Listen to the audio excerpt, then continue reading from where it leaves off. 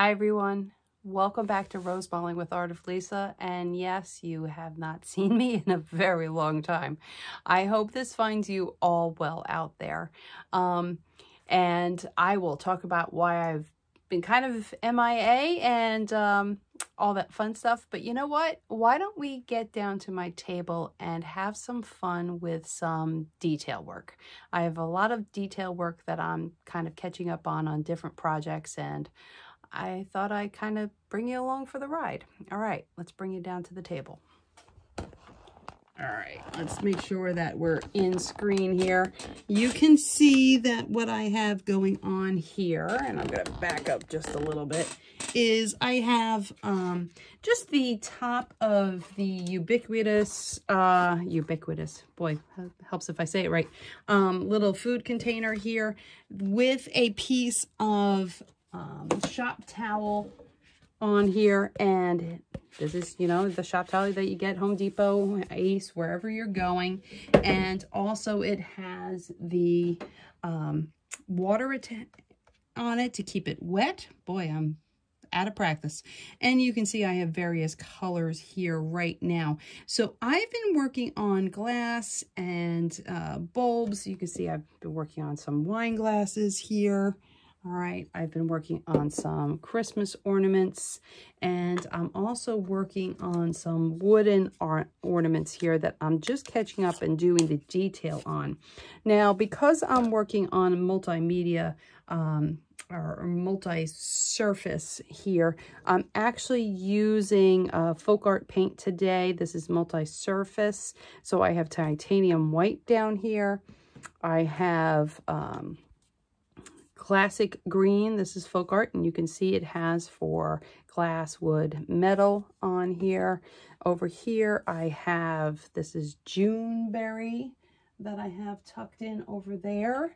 I have as well, this is, let's see, light lavender right here. I believe that's the one I have.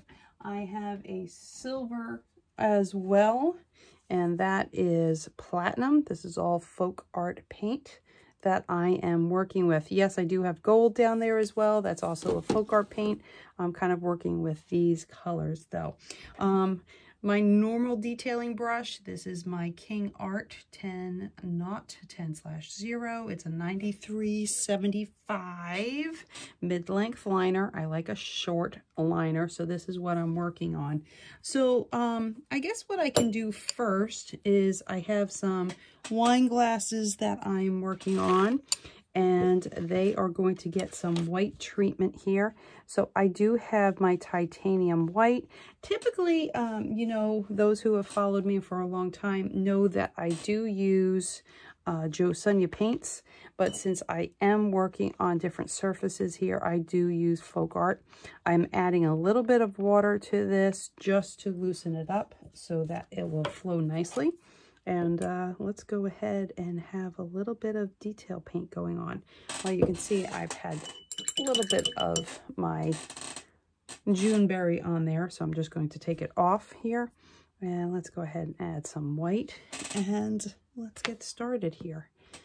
So, did I just throw some color on here? I did. Let's scrape that off. So I apologize that for those who have followed me for a long time, you know that I typically do a lot more videos than what I've done in 2023. But my creative mojo has definitely had a bit of an issue this year. All right, so let's go ahead and bring this detail color around here. And some people like to say, and I'll get back to my little bit of a story here, some people like to say when you're detailing, you're outlining. I typically don't like to say I'm outlining. I like to say that I am embellishing, because I don't always outline around everything. So when I'm doing detailing, you can see I'm using my pinky here as a brace so that I can hold my brush at pretty much 90 degrees to my glass here. And I am just pushing down on the bristles with pressure to flatten them out or to make a thicker line, and then taking pressure off to make a thinner line with this. Now I will do this on wood as well after, just to demonstrate. But with Rosemaling and with a lot of other art forms, it's all about the pressure that you apply to the brush. Push down, then take the pressure off and go back to the point. So I started to say that a little bit of my creativity has been sucked dry this year.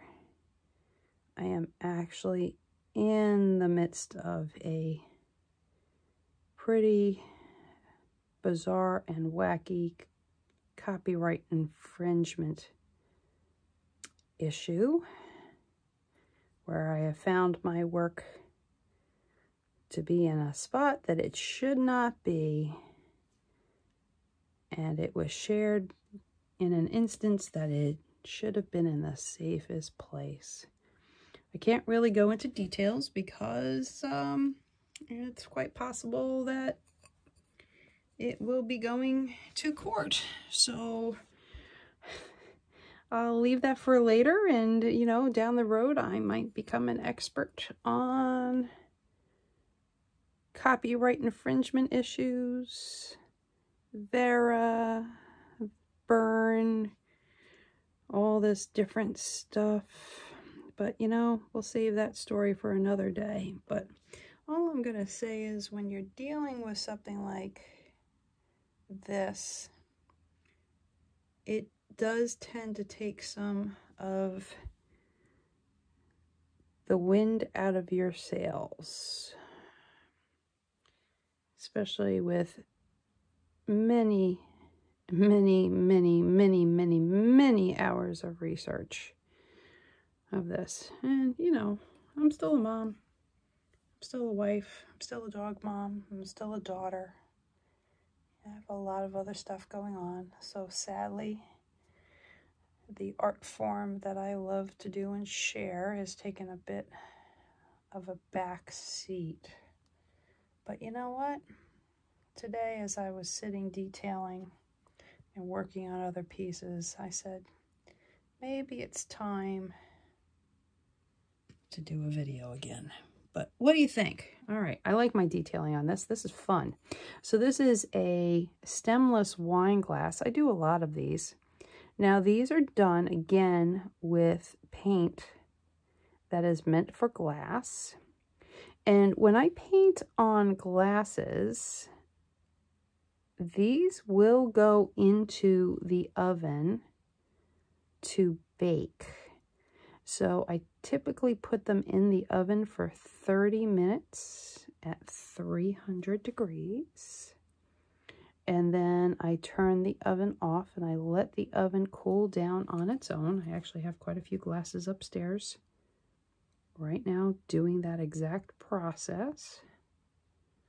And you can see, again, notice I'm not really outlining, I'm embellishing. Sometimes I change this whole shape of a stroke with my detailing. You know, I love to detail. Detail is fun. And please, if you try to detail at home and this doesn't go as fast as mine, please remember I have had a lot of hours with a brush in my hand. Probably about 20,000 hours in my lifetime with a brush. But isn't this fun? It's very soothing, I think, to watch this ebb and flow of the brush. So once I have baked these glasses, I do put a coat of acrylic varnish on the strokes themselves, and then I bake them for a second time. Acrylic paint tends to not be as shiny as oil paint, and Rosemaling traditionally is an oil paint art form. So by adding the varnish, it does add a bit of shimmer or shine to it, and that's always a nice thing to do. And then I bake them again I'm just adding a little zhuzh, you know, a little extra detail here and there, right? Just to bring it all together, kind of fun. So this was done in aqua and gold. So here's that gold. I don't have aqua on here because this was painted prior. I like to say I have some UFOs, unfinished objects that I'm working on. All right, so this works pretty well, and you always make sure sign your piece. Typically on these smaller pieces, I'll just put my first name, Lisa with an E. So if you see the spelling, it is Lisa. It's just spelled the Norwegian way. So this guy's kind of squared away, right? Let's put him off to the side right now. I do have these nice champagne glasses that I'm working on. That's all those lovely Juneberry, lavender, green, silver colors here. I'll just go to the side a little bit. You can kind of see the names here. I do a lot of heirloom keepsake pieces for weddings. I'll do wedding plates. I'll do glasses. You know, a lot of what I do is about creating heirlooms. These are pieces that hopefully will be a keepsake for the couple or keepsake for the family, however it might be. And we just kind of work our way around. So you can see I'll base a lot of my pieces and then come back and detail them. Now I'll put the wedding date. I have the names of the couple here, but I'll do the wedding down at the base of the glass here. So I'm just adding my details, getting this in there. I'll probably only do a small portion of this one. I'll come back. This is fun colors. A lot of times I'll, when I'm doing glasses for a wedding, then I'll go based upon what the invitation or the colors of the wedding, the colors of the bride. So you can kind of see what the colors are for this wedding. So that's a fun thing to do. And because I had these colors out, I went ahead and took a white Christmas bulb here. Now this is not a glass one. This one is, well, no, I lied. This is glass. But it is a white shimmer one here. And I decided a lot of times I'll try when I have these different colors, then I'll experiment on an ornament here. And you can see that I did the Juneberry, the lavender, the silver, and the two greens here. I believe the lighter green is called Fresh Cut Grass. Also, Folkart, multi-surface. You know, I will try to remember to list all of the colors that I use down in the description. But you can see I switched now to that Juneberry color. And I'm working on detailing my ornament here. And sometimes it's fun to experiment with different colors. For example, here I just have a silver ornament done in white and silver, and then I detailed in white. I think that's kind of an elegant look there. Okay. So again, experimenting with colors. You know, sometimes it works and sometimes it doesn't. I have thrown ornaments away or tried to clean them up because I didn't like the experiment of colors. I don't know, this could be fun. We'll see how this one comes out, but kind of fun to play with the brush and play with colors here. Get some little dots in there. All right. Maybe with the green leaves, I'll actually use a darker green here. I don't know if it would look right using this pinkish purple Juneberry color here, but you never know. And it's some little tendrils coming out. It's fun. You never know, somebody might say, well, that is a fun ornament to have. I'll experiment with these different colors and different shapes. The glass, the stemless glass, that will go on my Etsy shop. I'll put some of these on my Etsy shop as well if I like them. Let's see, wipe out my brush. Let me go to maybe that darker green here. Well, that's fun. What do you think?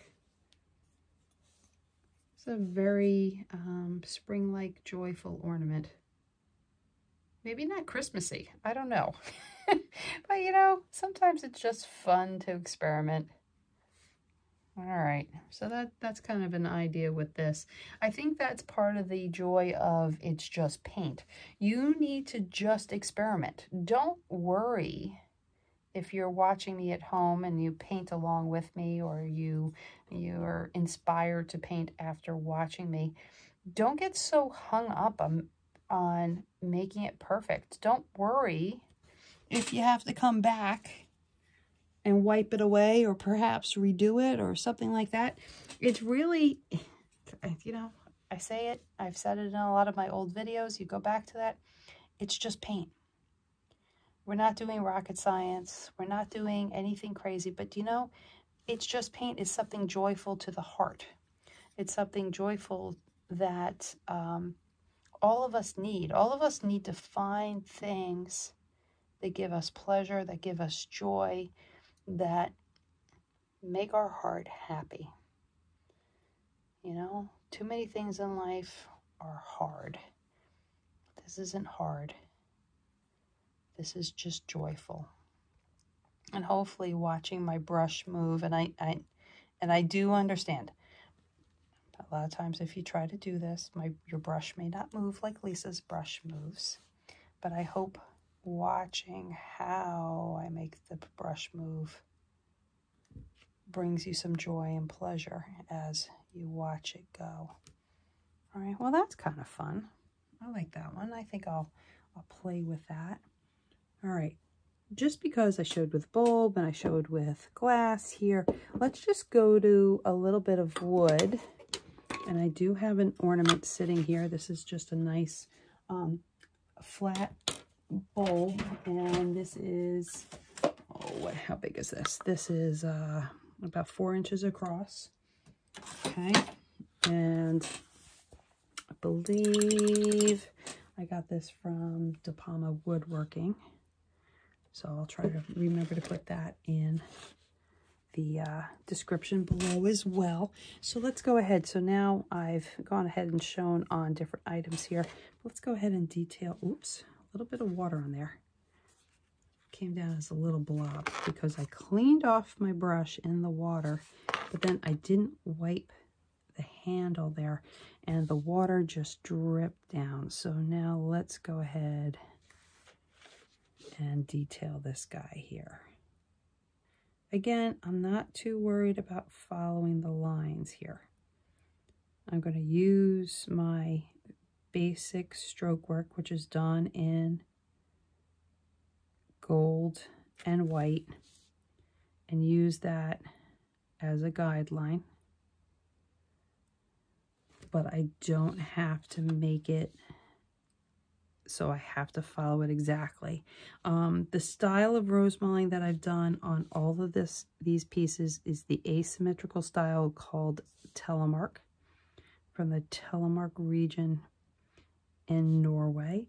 It is a very asymmetrical, free-flowing style, and you can see your C strokes here and your S strokes, so it still has all the basic strokes that you would see in classic Rosemaling.